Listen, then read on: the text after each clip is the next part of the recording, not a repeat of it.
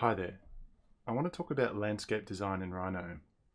My understanding is that there would be two modes of representation which you might pursue: the conceptual and representation. A conceptual design arises from scratch, where you design it and you build it from ideas which you've developed and refined for your project. However, you also may want to have a more accurate representation of what already exists. So in this instance, we've got the topology of Uluru, which is pretty complex. When talking about conceptual designs, it's not all that easy to come up with something from scratch and then articulate that in 3 dimensions. As a designer, you'll probably understand what a plan is and a section is, and they can be pretty useful to assist you in figuring out the spatial relationships and the height relationships of certain elements. Here I'm in Illustrator with that previous sketch, and I've roughly sketched out some things. I wanted to have a water body, a plinth for the house to sit on, and some garden beds. I've sketched out some arrows with some slopes, some pluses for some hills, and minuses for the water bed because that's got to be in a depression. And then I've also added roughly what I might think that those elevations might be of certain points. It might be 4 meters up here, 1 meter for the path, -0.5 for the lowered garden bed, etc. The question now is then, how do you get an idea of what this might look like in 3 dimensions, given that you have at least a plan and probably a section as well? So here I am in Rhino 7, and I'm going to try and make this landscape become 3D. The first method I'm going to try is by using both a mesh and a NURBS surface, both with control points, and I'm going to try and change their elevations to have roughly what I diagrammed in the sketch. So from the top view, I'm going to select the lasso tool, which I have as an alias. I'm going to roughly select these points, and then I'm going to put -1 meter, -1000. And I'm going to deselect half of these points, hold control to make sure it's a minus, and I'm going to bring that down another 1000. Now I'm going to do a little bit for the hills as well. Bring them up 1000, deselect some around here and here, bring that up some more. So now I've made the elevation changes, rough elevation changes, using the simple gumball tool. You can see that it's becoming quite jagged edged. Now the NURBS surface and the mesh has points which have faces between the points, and the NURBS is different because it's a surface which is interpolated through the points, just like a NURBS curve versus a polyline. So if I wanted to smoothen this with the control points on both the mesh and the surface, I can select the points, do the smooth command, and I can tell it how much I want it to bring back the smoothness of the surface. And you can see how that's created a nice smooth blurred mesh and a nice smooth blurred surface on the right. But the problem is, and this is where it gets quite tricky, is if I want to do accurate adjustments, like if I want this to be 1.5 meters, 2.5, if I want the path, just the path, to be +1 meters only, if I want the garden bed to have a rigid, sharp edge at 0.5 meters below the datum and with a sharp edge, or the garden to be raised above, similarly, it becomes really difficult, especially when we're dealing with a control point grid like this, because we just don't have enough control. Ideally, it would be good to be able to form a surface for representation using the curves and features that we have already drawn, instead of manually adjusting a grid of points to fit our design. So the way I'm going to do this is to use the curves which I've drawn and divide those curves by a distance, and those points along those curves will be used to create the mesh. Now the ideal way to do this is to be able to draw the contour lines, but if you're not entirely sure how that's going to be in your head, this is a simple way where you can use symbols like this and simple curves to make that topology. So I've just activated a new layer, layer 3, and I'm going to create a I'm going to use ellipses. So I'll go from here, make an ellipse like this, another ellipse here, because we know that that area wants to be 2.5, and another ellipse here, maybe 4, like this. Click and drag and make that 2 again, so I make that a bit small. What I can do from this view is take this, raise it 2000, take this, raise it 4000, this one 2500, and this one 1500. I'll also create some ellipses for the water, so -1 here, -2 here, -2 here, -1 here. So I'm going to bring those two negative thousands down to 1000, down 1000, and I'm going to bring that down 2000.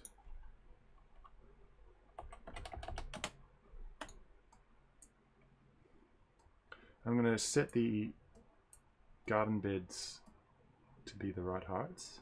So I'm going to bring that down 0.5. And I'm going to bring the rest to their respective heights.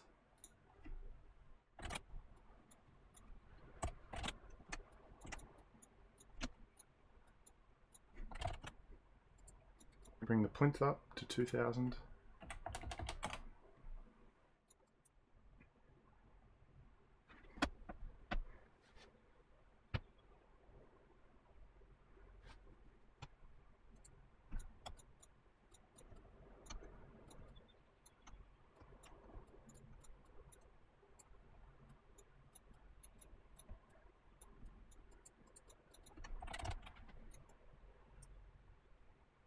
And now I'm going to make some adjustments to the path.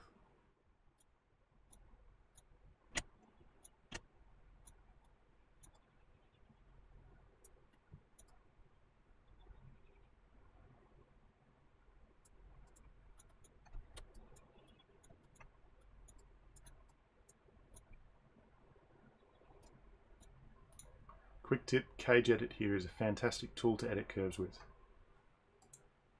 I do the Cage Edit, I can do a line, do this sort of point from here to here,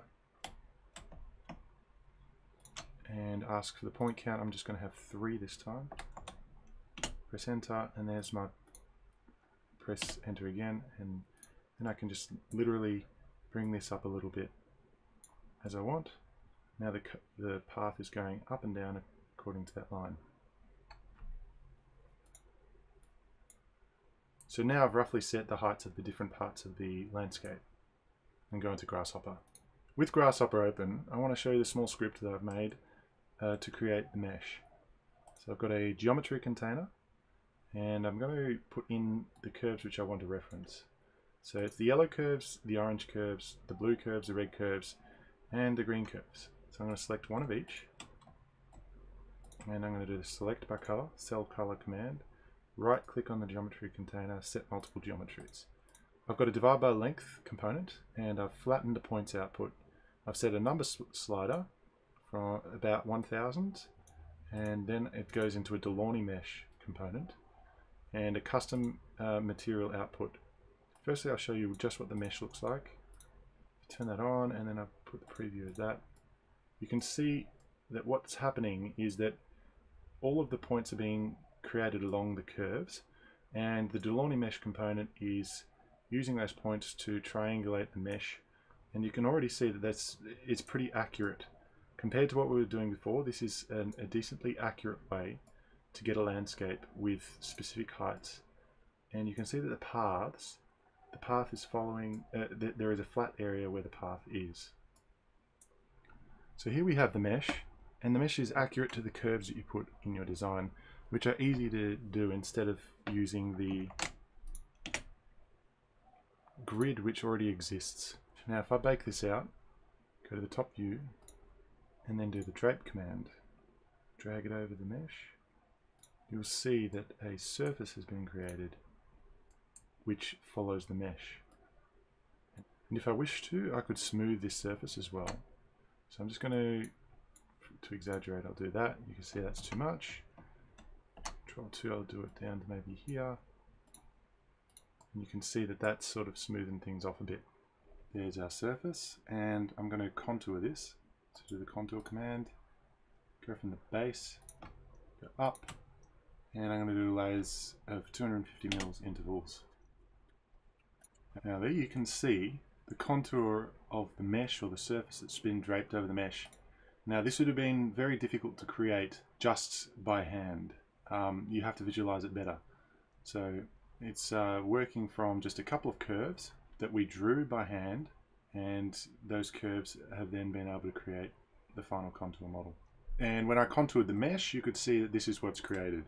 Now if I wanted to do contouring of the path, that's very difficult to visualize in your head. So this is an advantage of that. Let's say you wanted to accurately represent something which already exists. Now again, an easy way to do that is to use points. You can get a point cloud from a LiDAR image such as this, which is a GeoTIFF image of Dover in England. Or again, you could use contours if you've been given them. And the contours can be sourced from various places. You might be able to get them from the data file, the shape file from your government, or they may be illustrated at various other places.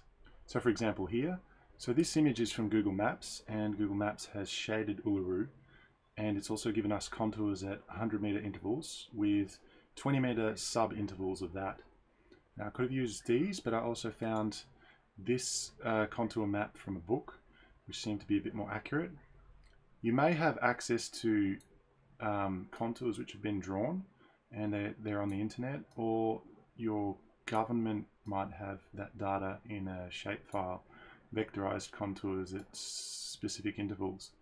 But if you only have access to the JPEG on the internet, you can take a snapshot, or you can download the JPEG, bring it over into Illustrator, and do the image trace line art option, and go expand and ungroup everything, and then you can go object path join or Control J, and it closes the path. And that's just automated the process for you, so you don't have to join it.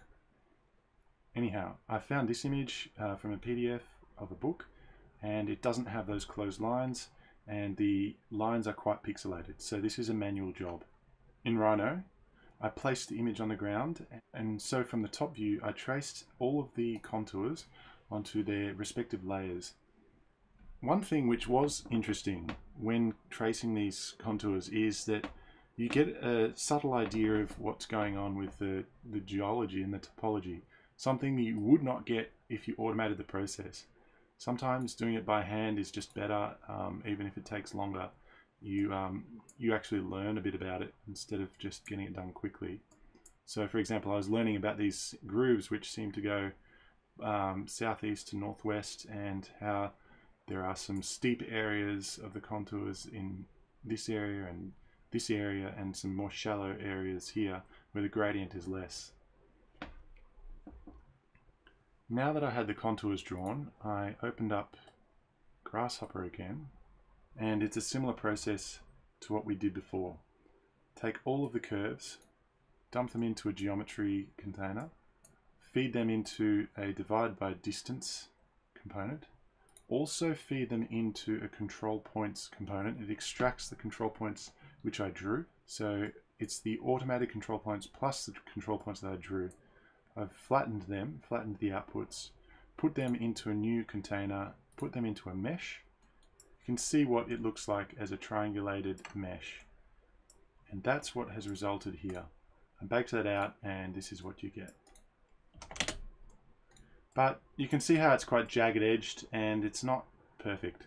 Thanks to Rhino 7, there is the quad remesh option, which smoothens things out. It does lose a bit of accuracy, but it's much more presentable.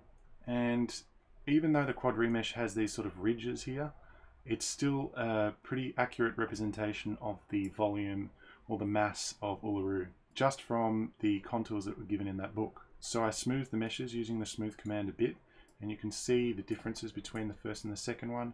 So here it's a bit sharper edge there, and it's a bit smoothened off here. And finally I used the drape command over each of the quad remesh and the triangulated Delaunay mesh. For the quad remesh, I used the settings of a target count of 40,000, adaptive size set to 70, adaptive count true, and hard edges as false. So I hope you found this video useful. It wasn't really intuitive for me figuring out how to make landscapes in Rhino, and I wasted a lot of time doing it. But I think that the curves method using Grasshopper is accurate and quick, and you can use a drape command over that resulting mesh to get something that looks decent, and that's done very quickly. So if you enjoyed the video, please like it and comment below if you found any more useful ways than this. Cheers.